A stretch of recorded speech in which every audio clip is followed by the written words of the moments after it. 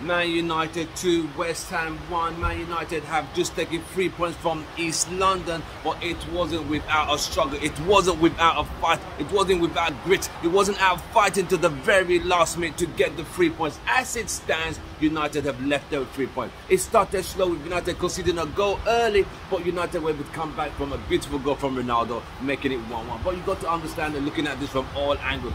What did United not do? It was slack passing. United introduced Fred and McTominay in the first half, which was McTominay coming back after an injury, but it all came down to the midfield was not functioning. Pogba had a few often off game, but United was struggling in the first half, and West Ham saw that and tried to take advantage of that opportunity, and they did by scoring a beautiful goal, which took a bad deflection of Varane.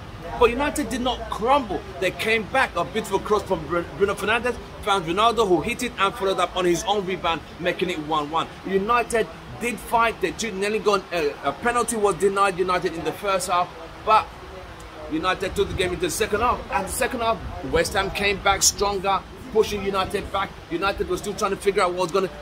Ronaldo denied a second penalty, which was even closer, but it still didn't happen. Then United, Ole Gunnar Solskjaer made some substitutions. Lingard, Matic, and Sancho came on. Mason Greenwood came off. Pogba came off. Someone else came off. Pogba came off. But the impact was instant because Lingard scored the winning goal. Ronaldo denied another last-minute penalty, which was even a stone-cold, clear-cut penalty. Even Zuma saw that it was a penalty. But the ref, I don't know what he's doing. I don't know what he's smoking. I don't know what he's seen. But it is what it is.